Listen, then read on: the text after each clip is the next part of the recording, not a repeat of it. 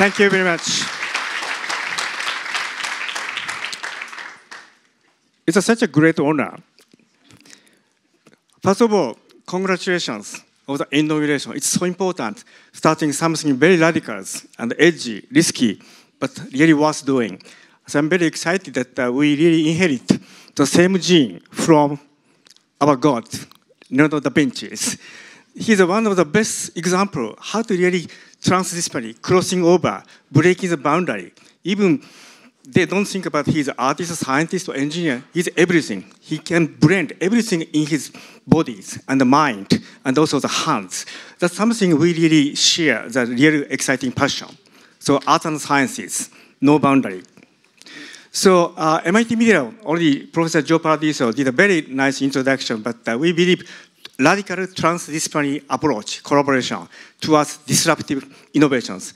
Always people ask, are you engineer, scientist, or designers? None of them, I'm all. That's very important mind to be Renaissance boy, girl, or researchers. But specifically, all of us are kind of the artists. Joe Paradiso showed amazing synthesizers, also Teach Merge project. So we are very much interested about inventing a media for human expression and communication and design. That is one of the origin of the MIT Media started from an architecture machine group. I paint, I sculpt, also I do calligraphy. As a reason, the tools extend my hands and minds to the clay or paper is something so important. Unless you externalize your idea, you can't communicate. You can't really inspire other people. So that's a fundamental starting point to you. So one of my dreams is I want to invent new paintbrush to paint our dreams. Later I talk of example, IO brush. Also, I want to invent new clay to sculpt our visions. So invention of new media of expression, then sharing with the rest of the world is something very, very important. To invent, you have to understand the material, science, technology. But in the end, who cares? Then you have to have a desire to express your dream into the domain of the art. So let me zoom out a little bit, because all the talk of Patimes, Joe Paradiso has something to do about digital versus real physical. So Nicolas Negroponte made a very seminal book called Being Digital, 1995, pushing the envelope, pendulum towards digital domain.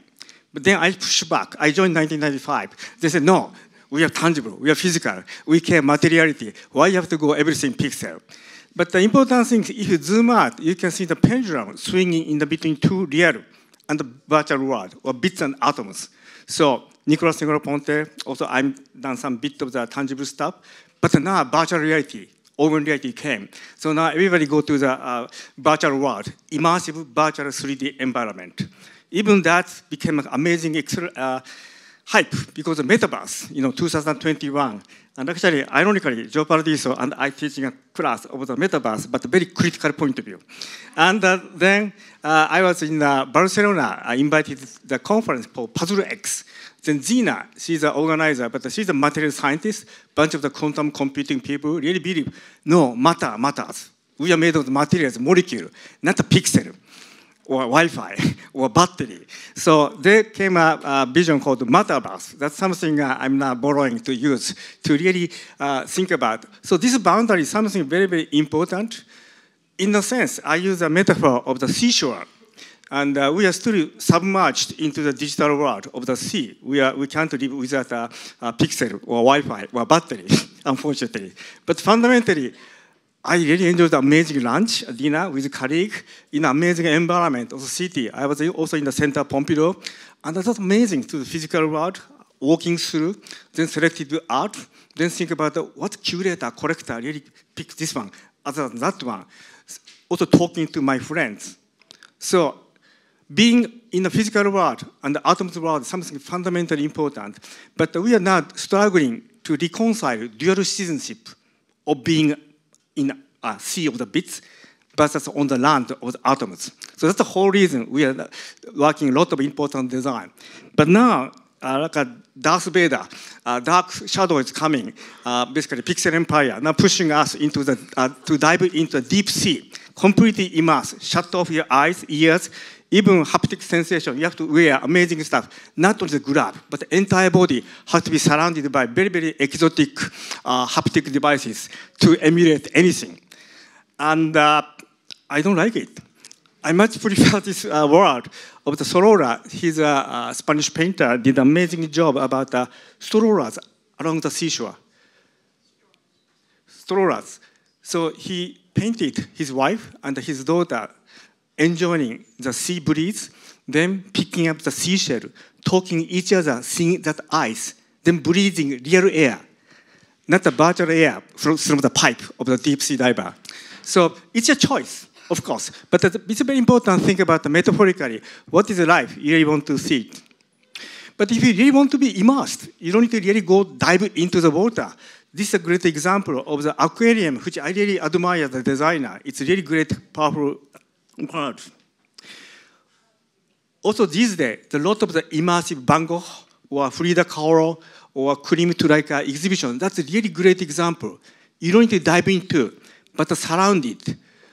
Amazing narratives, and also projection mapping into architecture space. How many people went to the immersive art exhibition? You should really go. Then you really see. You can still feel all those friends talking, but you can completely immersed. Narrative story matters, but it doesn't require to shut off your eyes or ears. So these are just an example of discussion. I just want all the people to become critical rather than falling in love to technology blindly. So this is a battle against Pixel Empire in my life in the past 30 years. So when I joined MIT Media in 1995, Pixel was the main stream. But today, even more Pixel world. So I tried to really come up with the opposite, pushing an iceberg under the waters to above the water level, meaning physical world, so people can directly grab using their hands. So that's a tangible bits. So one of the best symbols is abacus. And how many people can compute with abacus? Oh great. In MIT, a lot of the Asian students who used to run the abacus, but abacus is great because digit information is physically embodied as a mechanical beads, which you can touch it. Second, no black box. Machine have a chip which has auto computation or memory, but you can't really understand what's going. But abacus, everything is exposed in a simple, transparent toy structure. This transparency, legibility, is completely lost in the current digital computer or network because it's a black hole. So how to bring back this simplicity of a simple physical mechanical toy is one of my passions. So I'm so excited coming to Paris, but also London or Tokyo, because every city has amazing historical scientific instruments museum. Have you been there? It's so beautiful because now everything gone, being replaced by the pixel simulation on the screen. But there used to be beautiful orally. This is knowledge of the solar system people observed, make a physical model. But the important thing is people can really grab handles, then make all the planets spin. Then your body is part of the solar system. No ambiguity why 4 seasons exist, why eclipse happen, for example. You're part of the solar system. This engagement is completely lost in the digital one because distance, use remote controls, mouse, keyboard, tablet, but you never directly dive into that world. Also, you can see where your teachers are looking at, where your friends are pointing at. It's a real 3D collocated physical world. This gaze awareness is also very, very important. Later, I'd like to show some of the old examples. So let me show a few examples. This is a very early work Dr. John Dakofra did for PhD. It's called UP. So this system allows you to put the object, but the shadow is computer shadow, not optical shadow. You can also change the time of the day, then you can understand intershadow issues. Also, you can change the material to the glass, then you can see the reflection of the light. Then you can also think about the flow of the air, Navier-Stokes equation. You move the building, boundary condition change, then you can recompute. So if you develop a city, I'm in staying near La Defense, amazing so many skyscraper, but how much height is appropriate for the people living, enjoying the sunlight? Those requires experimentation. I want to grab it, move it, then what happened? But currently, all the developers show the amazing complete animation or video. We have no room that you intervene and try out what could happen. So it doesn't allow to ask question, what if? This is a landscape design tool called Sandscape. You can sculpt the sand, then you can see the vector, water drainage, computation, simulation, then color shows the speed of the water, then you can understand the erosion. So form giving to give a beautiful landscape, plus also analysis together. That is a tangible. This is tangible, physical, but also computational.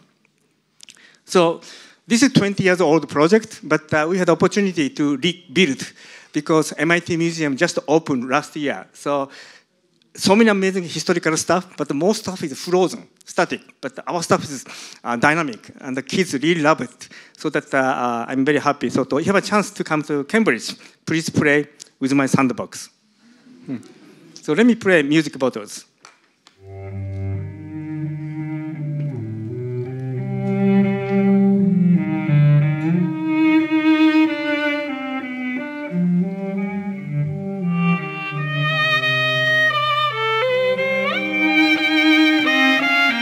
So these are simple, empty glass bottles, but having a music or a musician in it.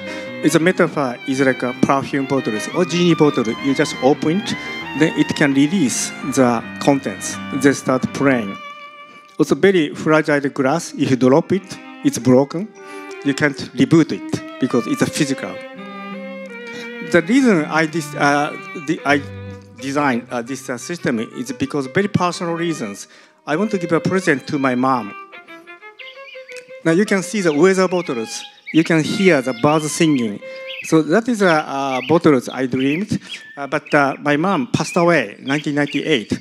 Then as a tribute, we designed, and actually Professor Joe Paradiso helped to the design of sensors. Several generations, but how to really think about people who are gone is something important topics I'm thinking. So airbrush, how many people paint every day? Every day. How many people have the kids who paint a lot? Kids are great. I think we love drawing. So let me show the videos. This is Dr. Kimiko Ryokai's work, and she's now 10-year professor in the UC Berkeley. But in the era of Renaissance, Da Vinci's era, painters were also pigment makers. If they want to have a special purple, they went to seashore to collect the purple seashell, then create their own ink. That's very, very important practice. So if you go to a supermarket in Paris, so beautiful fruits, but that inspires people because you can paint something, color leaves. So how to use beauty of nature as inspirations. Then you can see that the teddy bear in yellow ink, from which this color came from. So this is a history mode. Using digital, you can do a lot of stuff. But so what? And she's an artist. She doesn't care what I said, history. She neglected.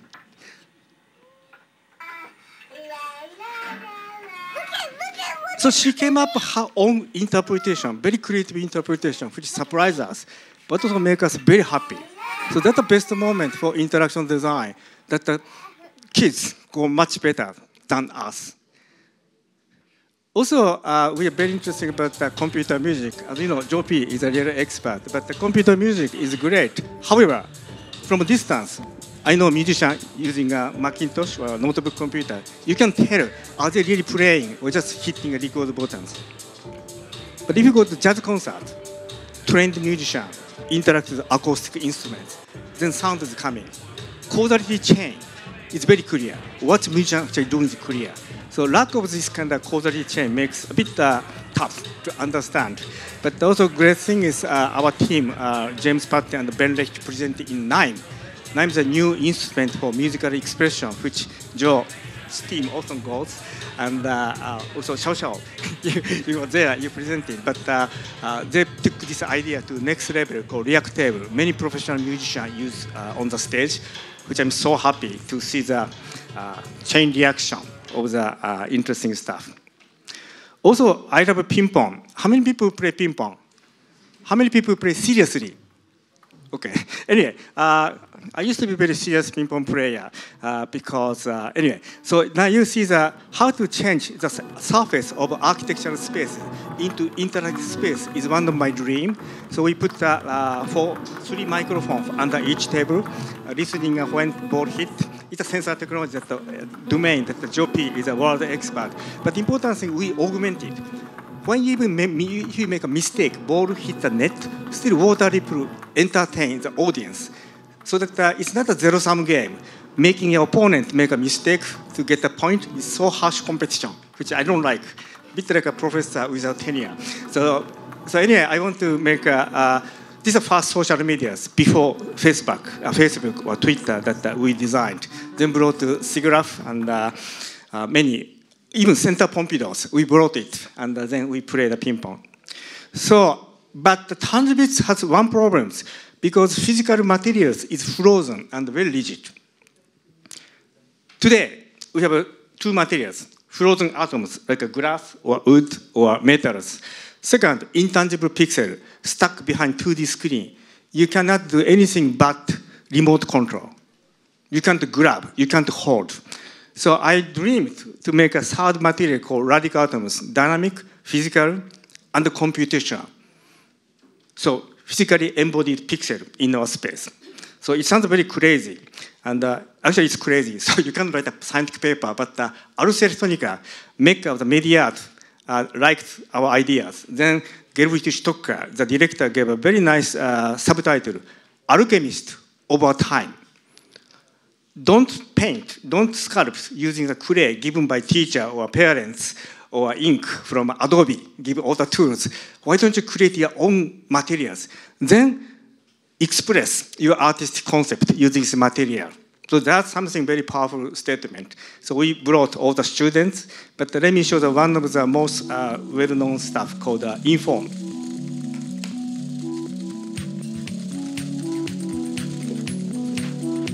Being here and there is everybody's dream. And being Paris is so nice, but also have to go back to Boston. So always you have a Zoom, which separates completely by the screen. I can see you, I can hear you, but where you are, fundamentally you don't feel the presence. So sense of presence is something very, very important topics. Then you can really change the shape of the hands. Also this machine, you can move all the materials. Then you can do all the kind of CAD design, but the interesting stuff is, it's not the printing. If you print, 3D print, it's a dead end. Then usually it go to landfill. But you can see this multi-dimensional bar chart still computing alive to meet the constraints. So it's live. It's not the printed, the dead end stuff. Also, all the mathematical equation can be manifested under like a pillow or a sofa. You can also sit, then you can deform it, but also deformation can be also measured. So these are new materials, radical atoms. We love art, triptych. This is Francis Bacon. So we try to make a kinetic triptych. That is called transform.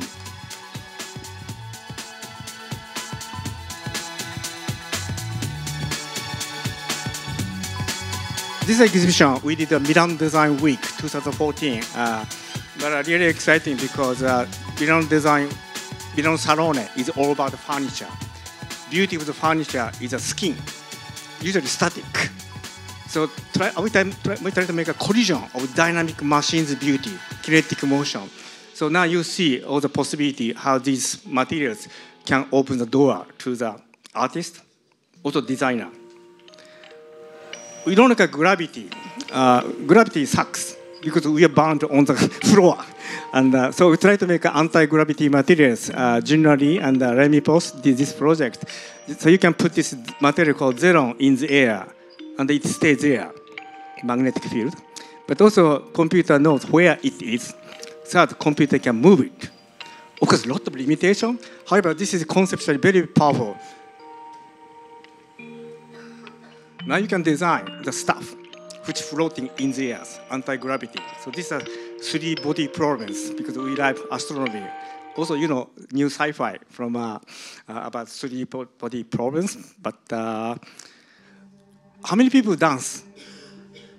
Oh, good, more than MIT. So this is a project called Biologic using bacteria, Bacillus subtocinatus, as a sensor and actuator to helping breathing. So this is skin, second skin, with millions of living bacteria in each flap.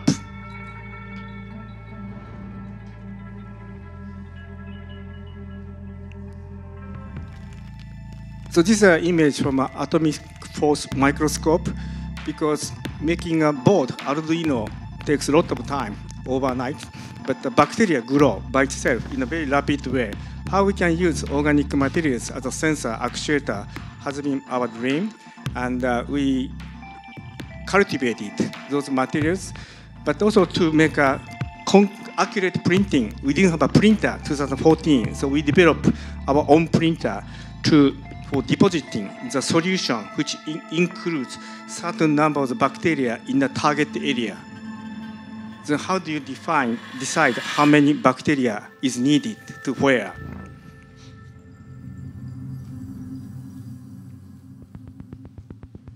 So we collaborated with the Boston dance company's professional, and we worked together with New Balance to measure her heat map and the sweat map. Then we created a simulation. What ventilation of the air may maximize her performance? Each person different one. Then compute, simulate, then decide how much bacteria have to be printed in the certain area specifically. But the last part is art.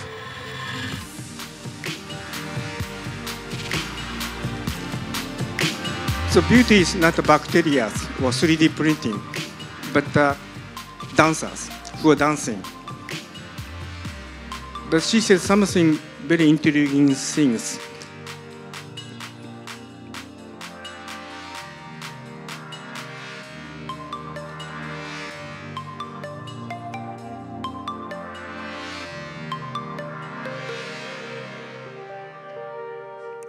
So we had an opportunity to celebrate 30th anniversary of MIT Media Lab. So we came up, Nicolas said bio is a new digital. So I thought bio is a new interface of human-machine, to go beyond human-machine interface to human living-machine interface with environment. Then we did an exhibition. This is a real-time change of shape of the biological film, because we are putting steam to the target materials. And this is a printer that we developed to make accurate deposition of the liquid which contains. Then this is what nature gave us, is a bacteria. So this is a symbolic mannequin of the human. Now you see the biologic changing shape by the steam, but it's not exciting at all. So the most exciting is the professional dancers who are trained really dance in front of everybody, enjoying a champagne. But the most important thing, she danced, then she felt the change of the airflow, then she actually changed the way she danced because of airflow. Then she told me she felt like she's dancing with bacteria. It's so poetic, so beautiful, but you can't write any scientific paper, you can't write any patent, but who cares? So that is, yeah. So I think important thing is we are doing two things. Invent. Of course, we are scientists, engineer, designer. We want to invent. But also inspire is so important. Unless you communicate, make a resonance with the heart, mind of the people, you can't make any impact. You can't make any influence. To do so, I have two guiding principles. Be artistic and analytic. Be poetic and pragmatic. So now I'd like to talk about arts and sciences, because the name of Da Vinci really inspired a lot. So now, Dr. Xiao Xiao, she used to be the PhD candidate of my group, but she inspired all of us through her amazing project, the Mirror Fugue. One day she saw her reflection to the piano. She's an accomplished pianist, but also hacker, computer scientist. But she now thought she can be in the piano. So now, past Xiao Xiao playing piano, then keyboard moving, but it's very powerful. So now, Xiao Xiao can play with the past of herself, which also led to the crazy vision that this young Xiao Xiao, actually it's my daughter, Arisa. She used to be very cute at the time, but now it's not anyway. But now she's 18 years old. But it's nice to be 4 years old. It's so cute. So now, grown-up Xiao Xiao with PhD is now playing with young Xiao Xiao. That inspired us. Think about if your grandma used to be the concert pianist, then anniversary day, you can invite her coming from heaven to the grand piano in the living room. Then she can play with grandchildren. Isn't it nice? So that's the origin of the last very, very crazy project called teleabsence. So engineers, art, science, design, technology have a different things. But how to move this spiral very quickly is very important. But also I like Bruegel's painting of the Tower of the Babels. How to really continue the spiral to go to higher and higher, to transcending to the next dimension is something very important. And also your institute has the name of Da Vinci's. Also that reason we really have a lot of resonance. So before my life in MIT, I was in a big, gigantic telecommunication industry called NTT, which is a bit like France Telecom or Brit Telecom or Orange or whatever. And I did a project called Clearboard, first teamwork session. But fundamentally, my interest, communication and collaboration. For me, communicating each other is something so fundamentally important. Through COVID-19 crisis, we really miss the chance to communicate. So this is a 30 years old project called Clearboard. Now you can see young Hiroshi Ishii drawing over there. Then I can be seen, but you can see my gaze. You can clearly see where I'm looking at in the big drawing surface. Today, Zoom and the Google Doc in the shared window completely separated. So this is beyond eye contact, gaze awareness. I know where you're looking at. That's something very, very important to understand interest. So interestingly, because I studied this kind of seamless telepresence before my MIT, but I joined MIT. Then Nicolas said, don't continue. Start completely new stuff. Ask me to reboot. That's the reason I started Tangibits. But bits, atoms so rigid, so that I decided to go to radical atoms to make atoms dance or fly. But also I have a lot of love to the telepresence. So I continue tangible telepresence. Then COVID-19 crisis hit entire planet. Then we really understood so important to be connected, to share. Then so many people lost their lives. So that's the reason we started thinking about teleabsence as a final project. As a precursor, there's a system called InTouch. These are 3 roller devices, but over distance, it's synchronized. Also, there's a mathematical spring. If you rotate one roller, then other people also rotate the opposite direction, you feel the force. So this is a distributed, synchronized physical object, illusion. But now you can communicate through the sense of touch. That's something very important called teletangible. But now, given limitation of the Zoom, also loneliness of the people, I think sense of touch is something important because, you know, COVID, coronavirus hug, you saw this image, really touched many people's hearts. So this tangible telepresence, in touch or inform, really showing about the potential things which missing today. Some people said future of Zoom. That's very nice to hear it. But I think the real issue is people are very lonely. This planet is a lonely planet. People said loneliness is a pandemic. Also, I know some country has a minister for loneliness. I think UK. Anyway, but that's a big issue because some people depressed, also sometimes suicide. So South Asia is something very profound concept we learned. It's about the presence of the absence.